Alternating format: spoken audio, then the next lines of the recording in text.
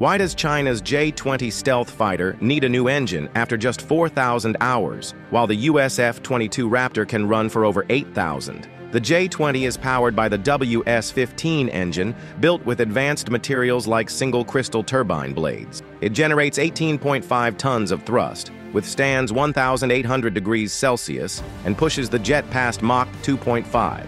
All that raw power comes at a cost, a shorter service life. But the WS-15 also features 3-axis thrust vectoring, allowing the nozzle to rotate a full 360 degrees, giving the J-20 unmatched agility in close combat.